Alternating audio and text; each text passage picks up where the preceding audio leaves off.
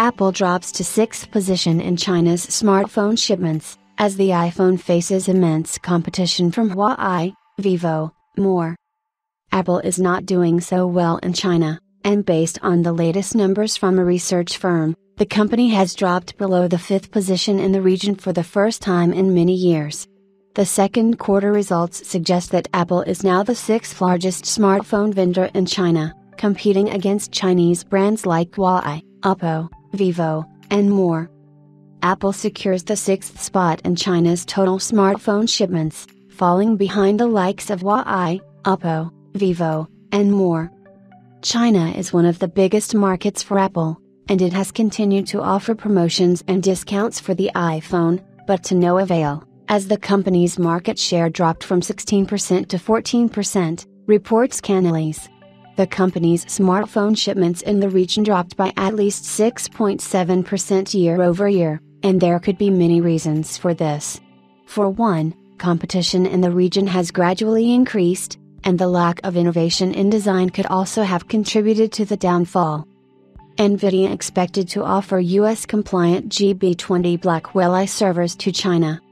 Specifically, Huawei has emerged as one of the leading brands in the region, and the company's Kirin-based processors are gradually getting better than Apple's A-series chips. According to the research firm, the total smartphone shipments in China increased by 10% compared to last year in the second quarter, with up to 70 million units shipped. Vivo claimed the top spot with 13.1 million units, catering to 19% of its market share, while Oppo secured 11.3 million units during the same time period and took the second spot.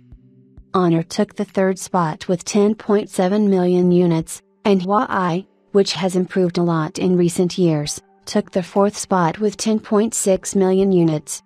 Xiaomi upped its game and bagged 10 million units, entering the top 5 position, but Apple failed to make the cut as it only managed to gather 9.7 million units of the iPhone in China. With fierce competition among Android smartphone manufacturers in China, Apple faces immense pressure and has dropped below the top 5 rankings as a result. As mentioned, Apple has been promoting the iPhone with a series of discounts and offers, but it still was not able to secure a position in the top 5. However, Apple's numbers could have been even lower than they are now if it had not been for the promotions. It can be concluded that the region has fierce competition in the Chinese market, unlike the North American market, which is Apple's stronghold. With the growth of local companies in the region, it would be even harder for Apple to come back to the top 5 rankings, and Apple Intelligence could change that.